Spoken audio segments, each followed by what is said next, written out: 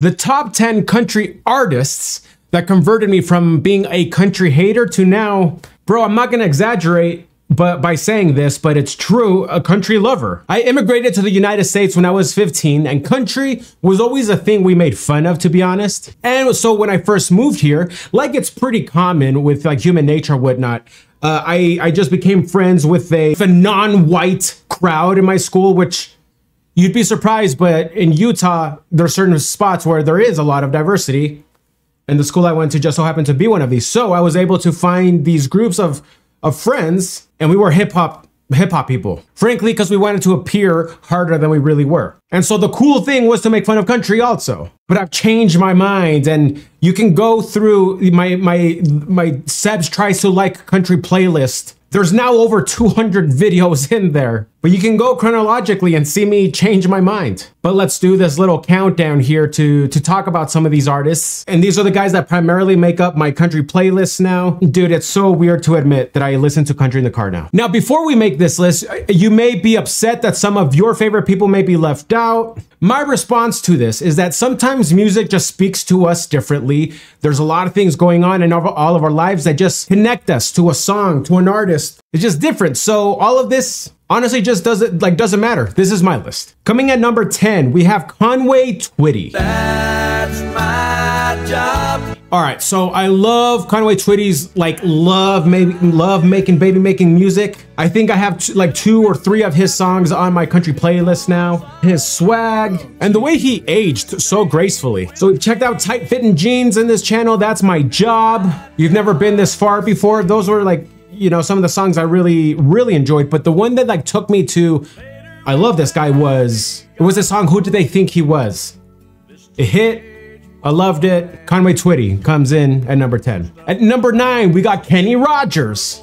You got to know when to hold up. We first checked out Kenny Rogers because my wife sent me a rap song by Andy Mineo. So it's this rapper talking about why country's so dope, and he mentions Kenny Rogers in the chorus. So then I went through all of the requests I got, and there were many Kenny Rogers recommendations. The first song we checked out was Coward of the County. Then we checked out The Gambler. And what I loved about these songs were the storytelling, which let me deviate. One of the things, and I've mentioned these on all of these channels, so if you have watched my country videos, the storytelling is perhaps one of my favorite aspects of this style of music. And Kenny Rogers exemplifies that. Just a few days ago, I then also listened to his song Lady. I'm your knight in shining armor, and I love you. Instantly bumped him up to my top 10, easy. Like, I can't wait to find a karaoke event where I'm accompanied by my wife, Allie, and that's the song I'm singing to her, baby. Kenny Rogers is a legend, rightfully so. Coming at number 8 is Randy Travis. Farmer and a teacher,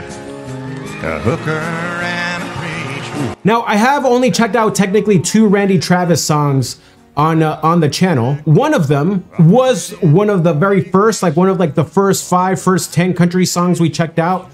And it was 3 Wooden Crosses. And that song is technically in the Sebs Tries to Like Country playlist, is my most played song. So when it comes to country, that's my most viewed, which means you guys love Randy Travis, and I loved it. So I bonded with a lot of you over that one.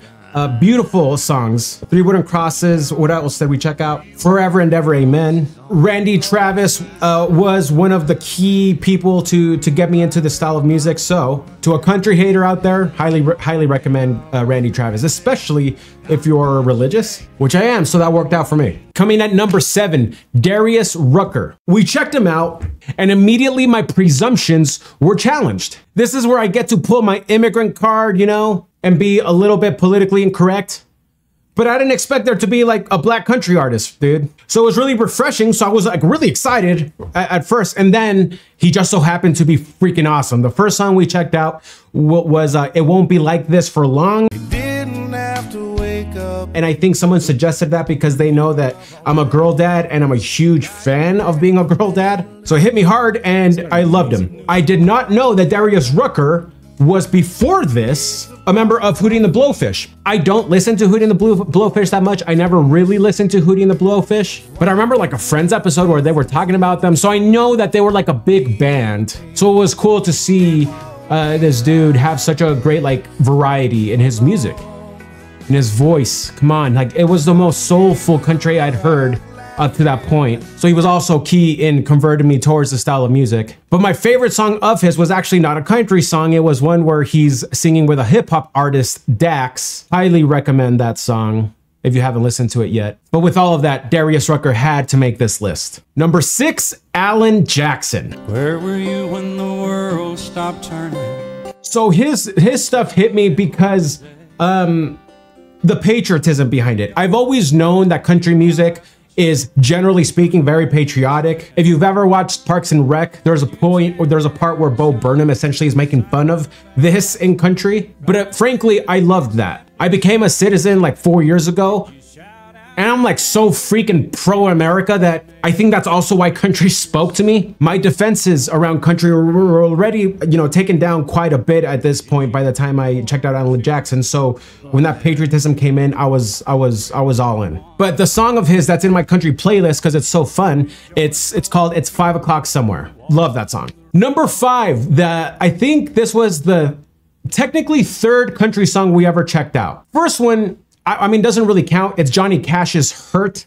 Johnny Cash being a country artist, yes, but Hurt is not a country song. Then we checked out, we'll actually get back to him because this dude is number 2 on the list, so we're gonna skip him. Stay tuned for that. But the 3rd was Morgan Wallen. Hard on the run, keeps a hand on the gun. And this was, I had never heard about like his cancellation and stuff like that he got famous for. Didn't know where he came from, but his voice blew me, you know, it blew my mind. That first song we checked out was Cover Me Up.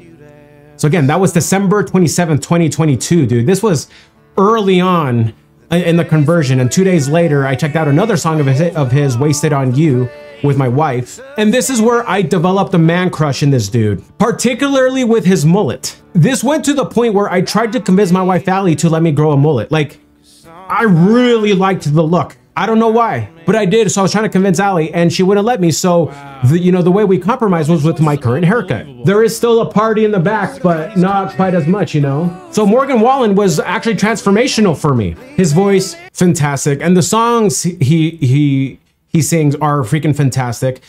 Come to learn that those songs were written by someone who's gonna make this list very soon, so stay tuned. Number 4, Toby Keith. Come and get it, who's your daddy?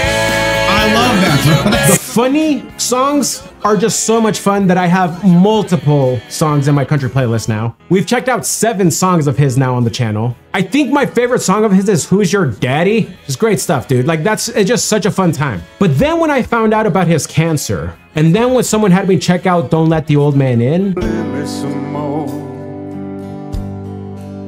can't leave it up to him. I was touched, man. So he made me laugh. He made me feel things. He inspired me. Easy top 5 on this list. Number 3, I was debating having him, even on a country list, but he is considered country, so we're gonna put him on. Chris Stapleton. Used to spend my nights out of the ballroom.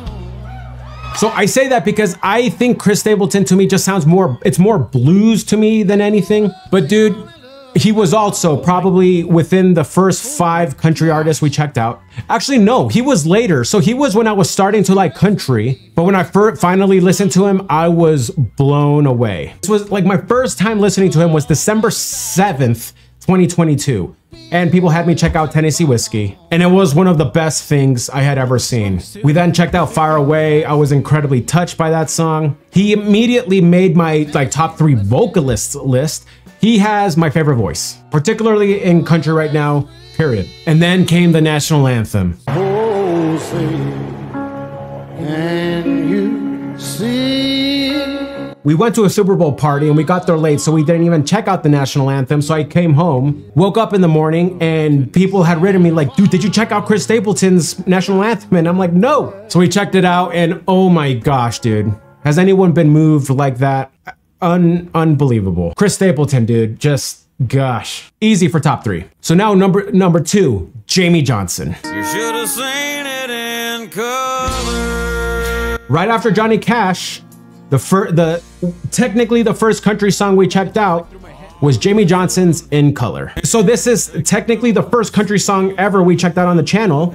Sebs, Country Hater, react to Jamie Johnson's In Color, November 10th, 2022. So this is when when this started happening. I'm having a hard time finding the words to express how I felt with this song. So maybe I'll put some clips here for you to see, but that's such a beautiful, profound song that why wouldn't I change my mind about country? So with that being the song to make me, question my, prejudice towards this genre, and with the power and impact that had, easy Jamie Johnson is number 2, which then brings me to number 1. But before that, some honorable mentions. As I said earlier, certain artists and songs just speak to us in certain times. So there is no right or wrong list, right? This is just mine. Honorable mentions, we got Trace Adkins, Kenny Chesney, Zach Bryan, Luke Combs, Keith Urban, and Brad Paisley. And also the Zac Brown Band. Really like all of these guys, but these other guys, hit me harder. So now number 1.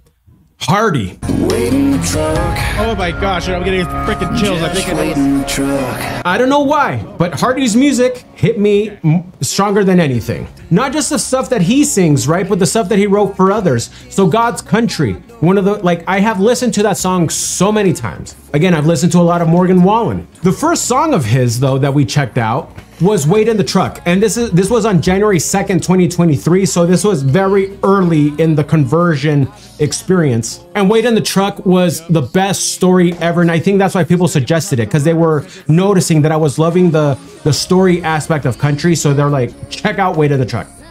We did, loved it. Give Heaven Some Hell, loved that song. And then he wrote, and again, I don't know, certain songs just speak to you, right? For some reason, his song, A Rock. But all you're thinking about's how far you can skip a rock. That is one of my favorite songs in general. The cleverness of his lyricism, I like his voice. I also watched him on some podcasts with Theo Von and stuff. Likeable guy. I honestly love everything about Hardy. I listen to unapologetically country all the time. It's become that song that I wish was true about me, because I don't have a truck. I don't know how to do anything survival I'm a city boy through and through, but I love that song. Hardy's my favorite. Hardy makes my number 1. All I want to say as we end here, guys, is thank you so much for opening my mind. My favorite part about doing this channel is that it has encouraged me to open my mind and expand my horizons. That's not how you say that.